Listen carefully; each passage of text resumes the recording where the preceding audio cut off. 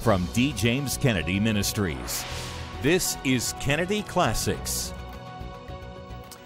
Hi, I'm Frank Wright, President and CEO of D. James Kennedy Ministries. A few weeks ago, I broke into our programming to tell you about the financial crisis we were facing and to ask for your help. Today, I'm pleased to report that you responded. And thanks to the Lord's blessing and generous donors like you, we were able to make up a good portion of our financial shortfall. That said, there is much left to do, and this year will be one of the most pivotal in our nation's history. So thank you for partnering with us. Please continue to support us prayerfully and financially as we stand for truth, defending your freedom.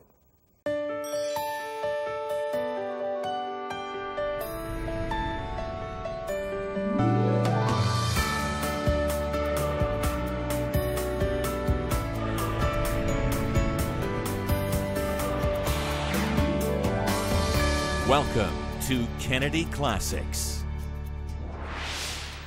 When Albert Einstein published his theories of special and general relativity, the world was both enthralled and mystified by this seemingly new concept. As Sir Isaac Newton's concepts of absolute time and absolute space gave way to the reality that celestial motion and time must be seen as relative to some particular frame of reference, which in itself is also in motion. The implications of Einstein's theories rocked the very foundation of astrophysics. Oddly, some would say inevitably, the idea of relativity began to be spoken of in decidedly non-scientific contexts. We would say, for example, that the value of money, say $100, depends on what your income is. A person earning $50,000 a year would value that $100 bill one way. A person earning $50 million a year would attach a different value to it. In other words, the value of the money is relative to the material well-being of the person rather than having an absolute value. Well, so far so good, but how do we apply relativity to abstract philosophical concepts, such as the value of human life?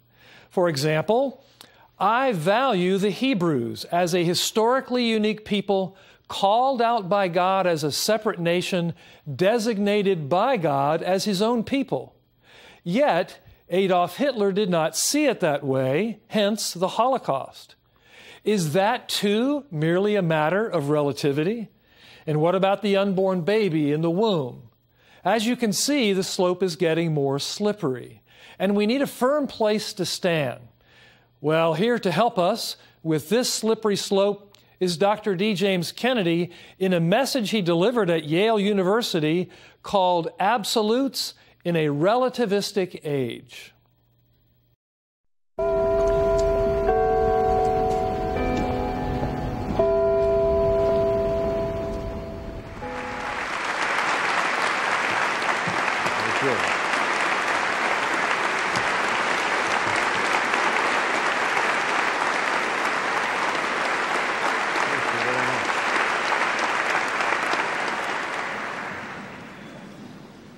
I am delighted and honored to be able to be with you this evening at this institution which has such a long and proud history, soon to be celebrating your 300th anniversary, I discover, in just a few more years.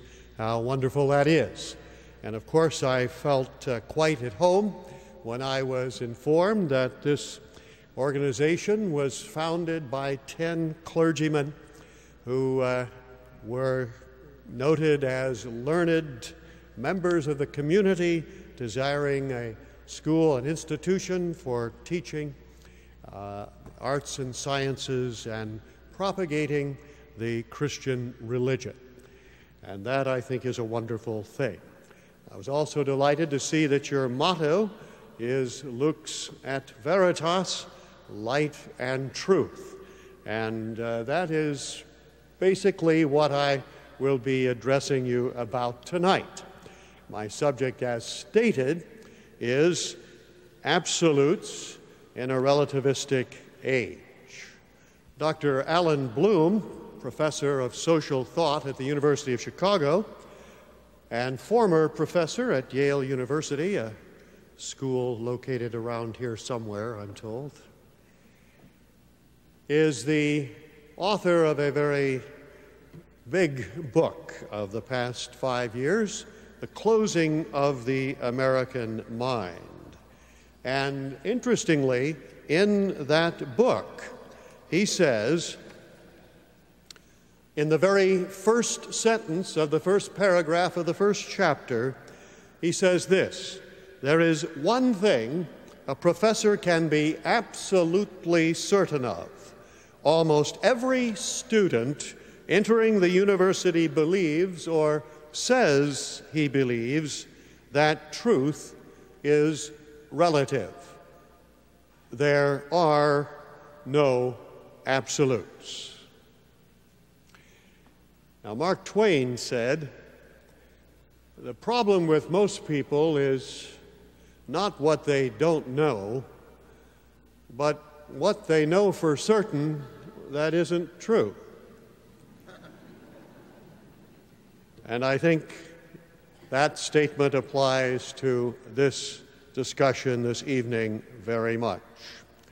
Virtually all of our students in high school have learned that there are no absolutes. You probably heard about the teacher who said to his class, "You can know nothing for certain." And one student said, "But teacher, are you sure?" He said, "I'm certain." And if you were to ask a high school graduate how it is that there are no absolutes, how it is that everything is relative and all truth is relative, he will either look at you blankly and not have the faintest idea why that is so, other than that he has been told it is so, or he may, if he is somewhat more erudite, tell you, "Haven't you ever heard of Einstein? Where have you been for the past 50 years? Haven't you ever read the theory of relativity? Don't you know that we live in a relativistic universe and that everything is relative?" And that settles the matter. Einstein said it, and it must be so. No, he didn't. This is what he said: relativity applies to the realm of physics, not ethics.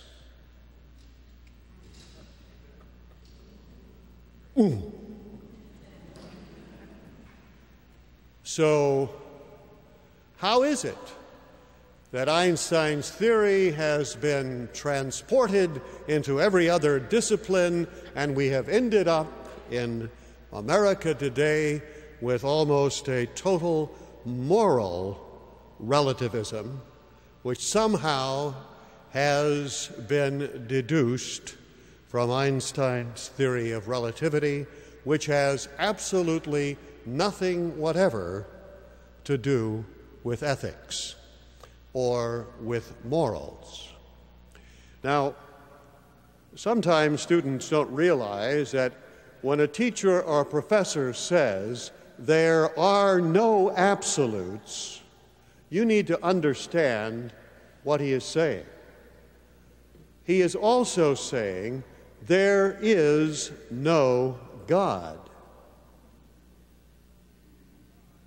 Because you see, God is the ultimate absolute.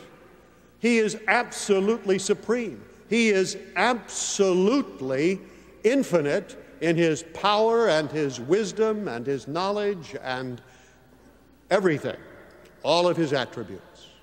God is the ultimate absolute, and what he says is the ultimate and absolute truth. And therefore, keep in mind that when anyone says there are no absolutes, they are simply giving you a veiled and cloaked atheism. Not only is it true that when a person says there are no absolutes, are they saying that there is no God, they're also saying that there is no Word of God, that the Scriptures are not the Word of God. Now, the Bible says over and over again, Jesus said of the Word, "Thy word is truth," and that heaven and earth shall pass away, but one jot or one tittle of the law shall in no wise pass away till all be fulfilled. The Bible says that it is truth. It is truth revealed from God. Therefore, it is absolutely true. When God's Word says something, that is the Word of God, and that is true. Now, that is not based merely on some predilection on my part or those that believe, but it is based upon evidence. God gives evidence whereby we may know that the Scriptures are indeed the Word of God, evidence which has convinced hundreds of millions of people over the years. Now, when people say that there are no absolutes, they are also saying that Jesus Christ is not the Son of God. Because as God the Son, He Himself is absolute. He is without sin, without imperfection. He was the altogether perfect one. So keep in mind that whenever a person says there are no absolutes, they are saying there is no God, the Bible is not the Word of God, and Jesus Christ is not the Son of God. And I think that we need to see that that is quite a lot of transporting the truths from physics into the realm of religion and morality. Now, with relativistic morals, there also comes subjectivism. And there is no objective standard outside.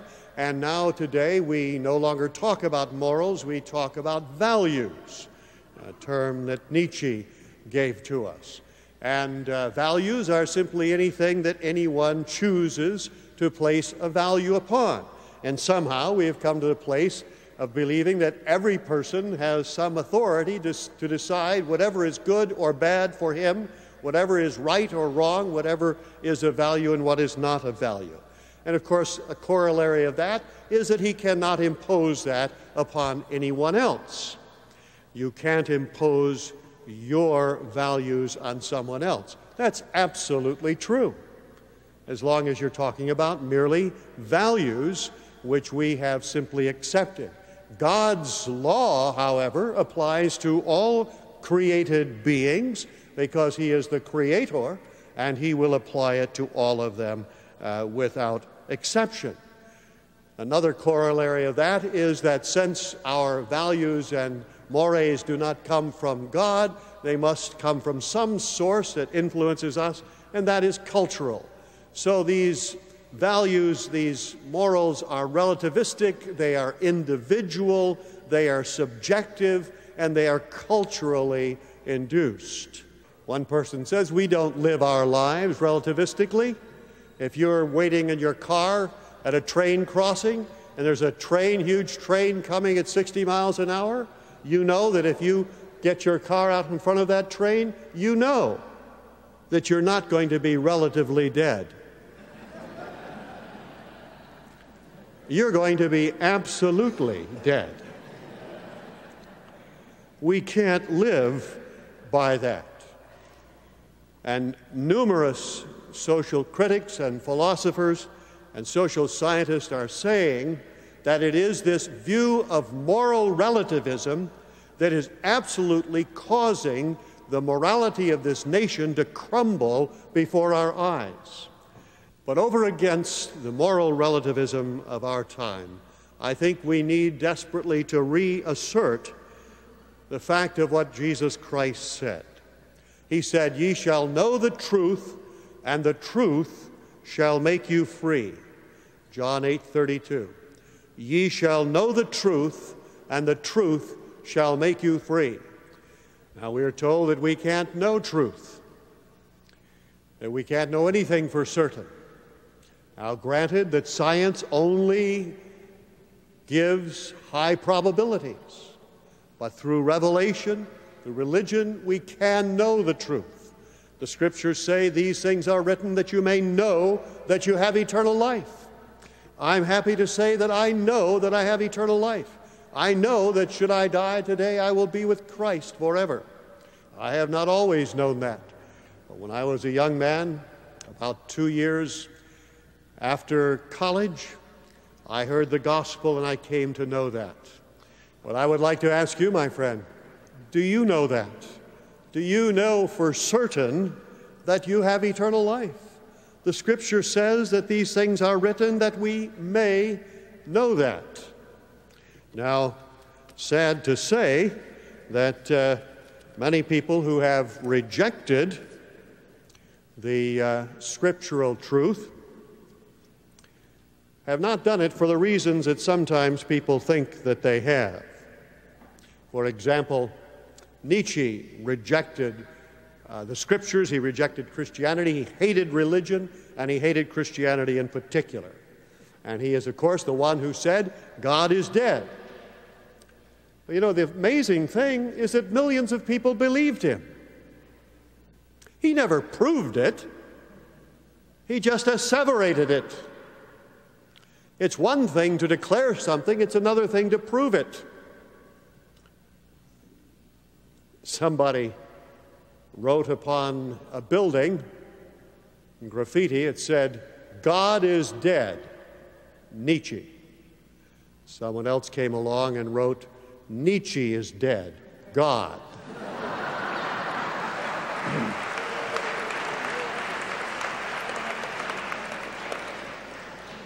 It's better to debate an issue before settling it, said one philosopher, than settling an issue before debating it. And that's exactly what Nietzsche did. But let me tell you, no one has ever proved that God is dead or that God doesn't exist. In fact, atheism, if you don't know it, is irrational. I wonder how many people are aware of that. To say that there is no God is to assert what in logic is called a universal negative. Now, it is well known that no human being can prove any universal negative. You cannot prove that nowhere in the universe are there little green men. You can't prove that. You can't prove that nowhere in the universe is there a being such as God. In order to prove that, you would have to know what is in every part of the entire universe, which is to say, in order to prove that there is no God, you would have to be God. And then you would have proved yourself wrong.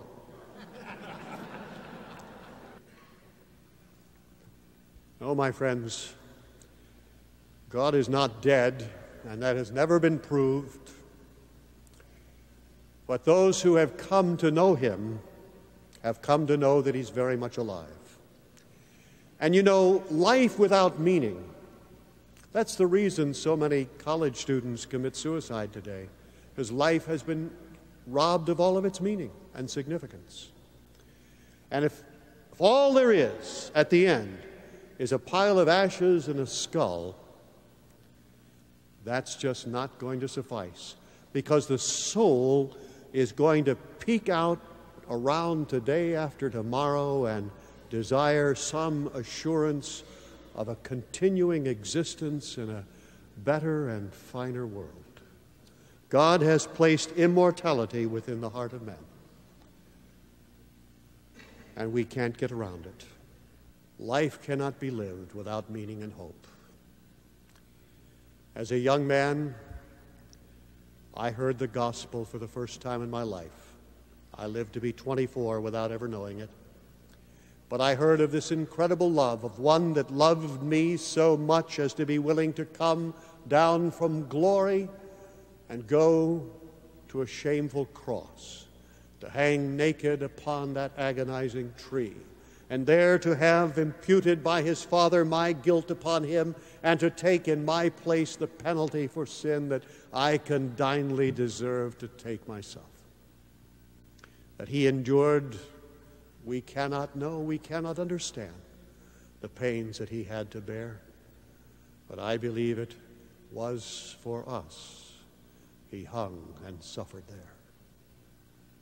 I came to see a love that I had never known before, a person who loved me not because of anything that I was, but in spite of everything that I was, a person who loved me purely and only because of what he was, a God of all grace and a God of love, a God that was willing unconditionally to forgive me of all of my sins and to accept me into his family, to make of me a new person, to create a new heart within me, to clothe me in the robes of his own righteousness, and to make me his son and heir eternal, and to assure me a place in paradise which he paid for on the cross and ascended to prepare in heaven.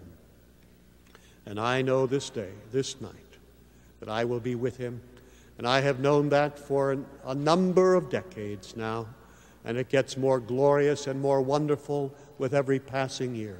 My life has meaning. I know that I am a child of the King. I am of a royal family. My Father is the King of kings and Lord of lords. I know that I have been cleansed and given a great and glorious passion for this world and a purpose for this world, that I should indeed proclaim the glorious glad tidings that God loves sinners and is willing to accept them as they are, if they will repent of their sins and place their trust in the divine Son of God, who so loved them and so suffered in their place. And dear friend, I saw that love that night as I was seated alone in my apartment, after having lived a very profligate life, where God and Christ had no place in my life.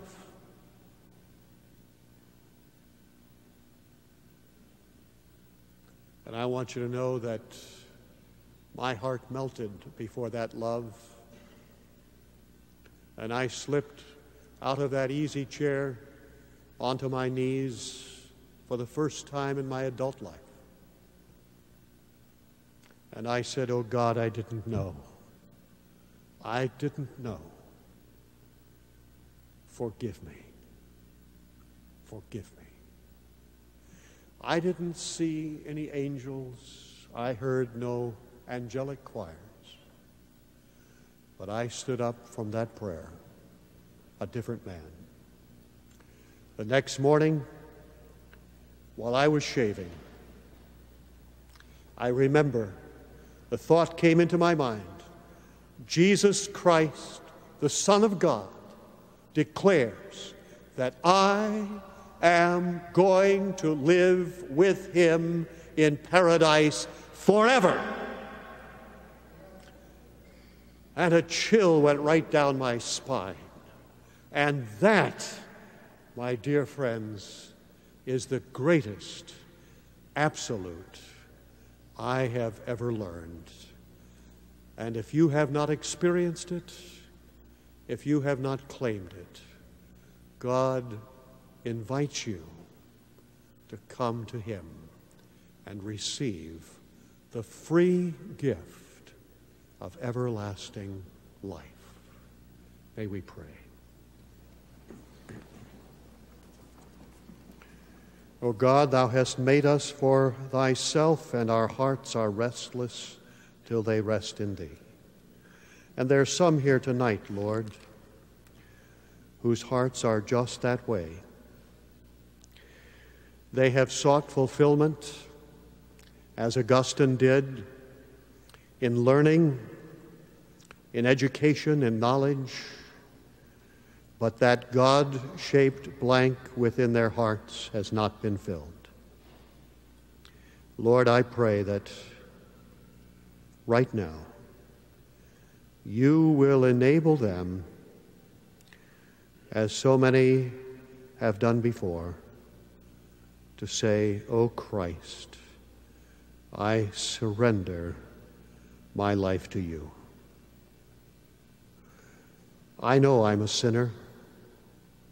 Underneath all of the pretensions, I know that I have done many things that I am ashamed of. How must you, the all-holy God, look upon them? And yet, amazing to say, you are willing to wash me whiter than snow, to forgive me, to cleanse me, and to accept me as your child now and evermore. And when the stars have burnt into cinders and this universe has collapsed, I will still be with you and will only have just begun to live with you forever. Through Jesus Christ, my Lord and my God, I pray. Amen. If you just prayed that prayer with Dr. Kennedy sincerely from your heart, then we'd like to offer you a special gift. It's the book, Beginning Again, written by Dr. Kennedy for new believers. In these pages, you'll learn how to study the Bible, how to pray, and even how to tell others about Jesus Christ and the decision that you've made today. To receive your copy, just write to the address on your screen or call our toll-free number, and be sure to ask for Beginning Again. God bless you as you do. Dr. Kennedy's message is perhaps more timely even now than it was when he delivered it. Our colleges, universities, media, and public institutions have only grown more relativistic in recent years, and yet it only leads to madness. We only have hope in this life through Jesus Christ, who also gives us hope for eternity. If you would like to have this message for your own library or to share it with someone else, perhaps a college student you know who needs to see it, we'd be glad to send you a DVD copy as our thanks for your generous donation of any amount.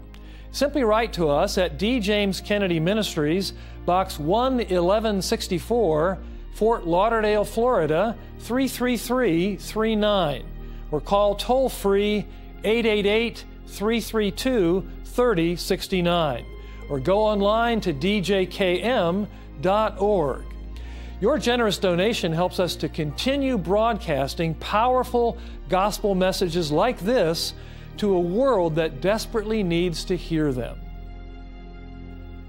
I'm Frank Wright. Thanks for joining us on this edition of Kennedy Classics. We are standing for truth and defending your freedom. We'll see you next time. This has been a production of D. James Kennedy Ministries.